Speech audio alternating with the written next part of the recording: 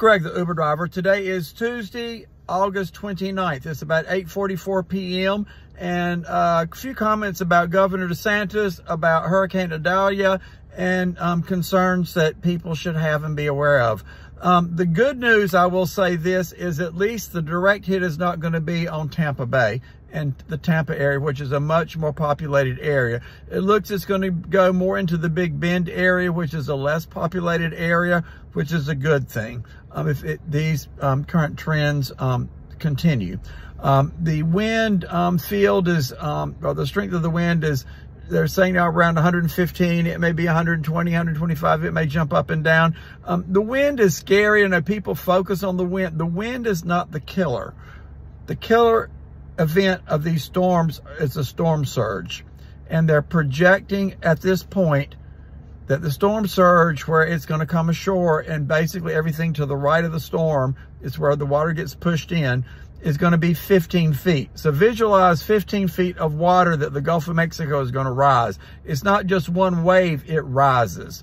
Also, the Tampa Bay area is going to get, they're estimating 4 to 7 foot storm surges. That's still a lot of water. Sit in your car. 7 feet of water is how far above your car? Above your car, unless you've got a really high SUV. 4 to 7 feet is a lot of water. Most of Tampa Bay is only 2, 3, 4 feet above. Tampa Bay will have flooding. It will not be catastrophic, but there'll be massive flooding. Much like we had in Fort Lauderdale back April the 12th, that Governor DeSantis never came once when we had 26 inches of water and rain, in 6 hours, and there were 3 to 5 feet of water in many places, and the airport had chest-deep water. Thank you, Governor DeSantis, for never coming to help flood victims here. But I bet you'll be all over the cameras with this one, because you need that attention to show that you're being a governor.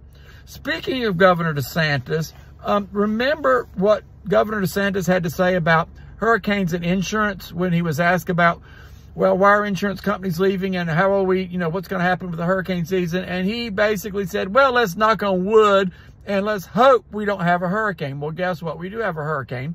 The good news is it's not a 150-mile-an-hour windstorm or higher that would have a greater storm surge, but it's going to be bad for people that are hit by it, and hopefully everybody that's in these areas do leave.